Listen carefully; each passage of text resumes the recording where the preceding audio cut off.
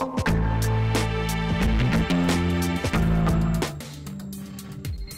Pompidou Centre is giving a retrospective on the French artist Martial Raysse, who was part of the pop art and the new realists movements in the 1960s.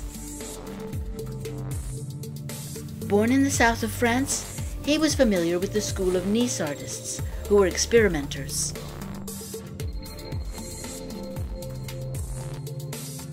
Raysse was fascinated with bright colors and plasticity. Supermarkets were inspirational places, where colors, shapes, and compositions were real works of art.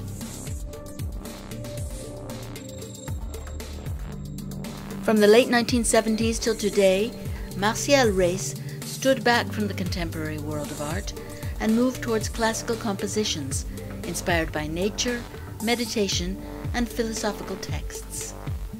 From May 14th to September 22nd.